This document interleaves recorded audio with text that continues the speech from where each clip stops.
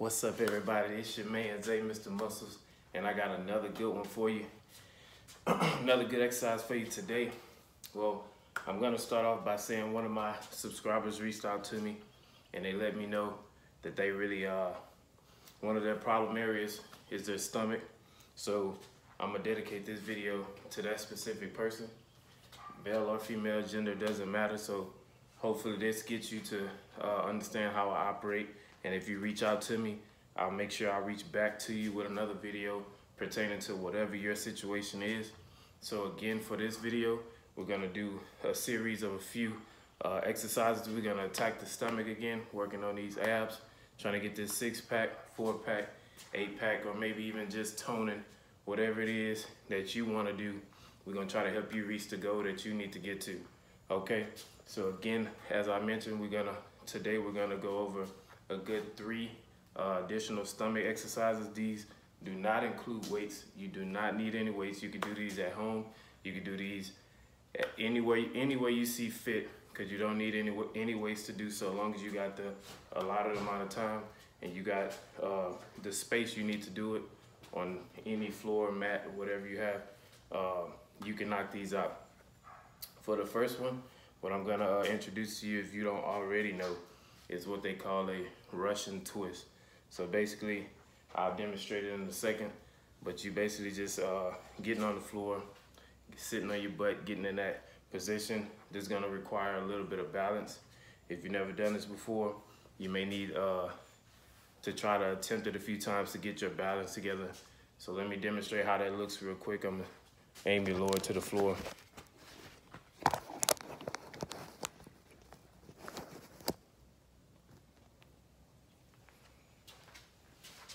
All right, hopefully that's good enough. Try to scoot back for you. So with this one, again, like I say, this one is called the Russian twist. So basically what you're gonna do, you're gonna sit on the floor, as I am right now.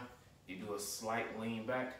Once you do that lean back, you can raise your feet in the air, off the ground. You can cross them, or you can hold them up straight. It may be a little more comfortable if you cross your feet, so that way you can, just keep your balance intact. So again, you use your hands, you can touch the floor, or as close to the floor as you can get. When you start these, you're gonna do it in cadence. If you don't understand what cadence means, it's more of a like military jargon basically, but with cadence, it's gonna be 1, 2, 3, 4. That's 1. So 1, 2, 3, 2. 1, 2, 3, 3. So every single fourth rep is gonna make it 1. So this is how it's gonna look. You gotta get in that position. 1, 2, 3. 1, 1, 2, 3. 2, 1, 2, 3. 3, 1, 2, 3. 4, 1, 2, 3. 5, 1, 2, 3. 6, 1, 2, 3. 7. And you're gonna do that until you get to hopefully 12, 15, maybe even 20 reps. Again, while you're doing this exercise, make sure that you breathe, make sure that you keep your stomach tight. Keep those abs tight, and that's how you're gonna feel the most burn. I'm gonna do it from the side angle so you can see what I'm saying. Once you do this, you lean back, that slight slant, pick your legs up so that they're elevated, and you're at that slant, and it's 1, 2, 3, 1, 1, 2, 3, 2, 1, 2, 3, 3, 1, 2, 3, 4. And that's basically what we call the Russian twist. And again, once you do those, if you're getting that big number, that 20, 30, you're gonna really feel it. You're gonna really feel your abs burning, and it's gonna be a great workout for you. One of the second exercises that I'm gonna show you today is basically your standard sit-up, but this one, as like you should know by now, the things I like to do. So this one is gonna be a push-up pyramid. So it's basically self-explanatory. Correction, a sit-up pyramid. So again, self-explanatory, but I'm still demonstrating just so you get the hang of it, get what I'm trying to say. And again, you're gonna go from 1, and you're gonna work your way up to 10, or however far you can get to, but the goal is to get to 10. Then once you get to 10, then I can show you further videos on what will be next after you reach that step. So for start off, again, you get in your normal sit-up position. From this position, again, I don't recommend putting your hand behind your head. Try to put them either on top of your head or again across the chest. So I'm gonna start like this. So when you go up, the first number is 1. Down, that's 1. Second number is 2. Up, down, 1. Up, down, 2. Second number is 3. Up, 1, 2, 3. Second number is 4.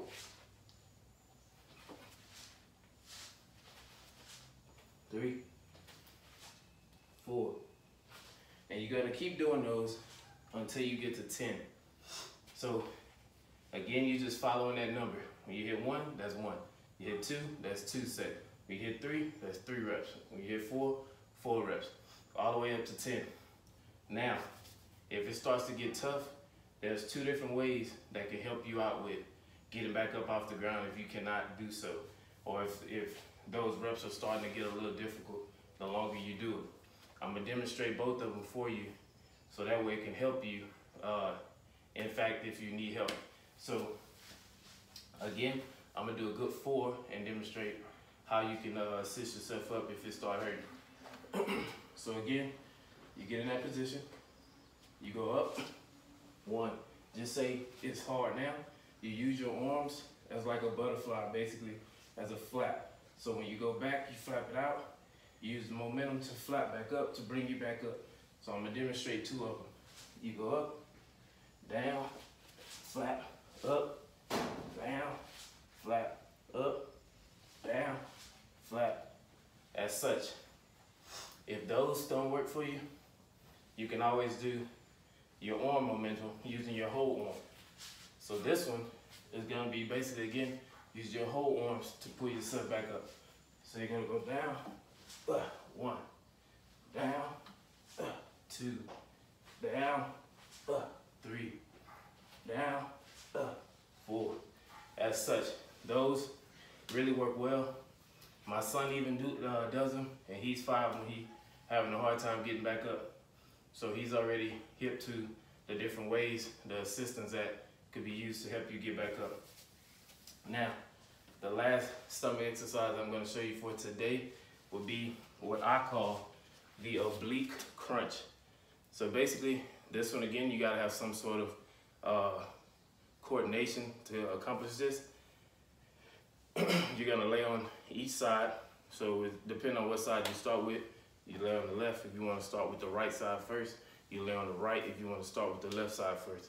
So I'm going to demonstrate how this looks for y'all as well. So basically, you're going to lay on the ground. You put that bottom arm, you can have it at like a angle basically, not straight out, just put it at like a 45-degree angle. You put your opposite hand behind your head, and what you're gonna do, you use this for stability. Use this one for stability, and you gotta crunch. You can curl your feet like this, as such that don't put them straight out. Keep them curled, and you crunch up 1, 2, 3, 4, 5.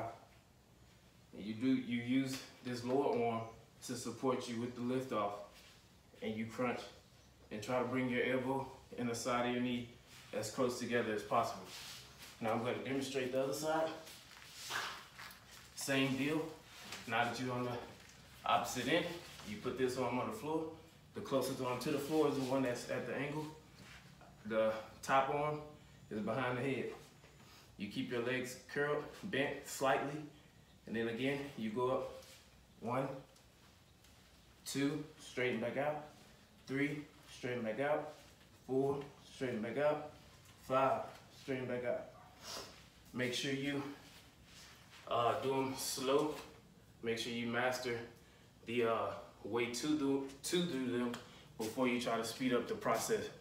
Again, like I say, I appreciate y'all watching.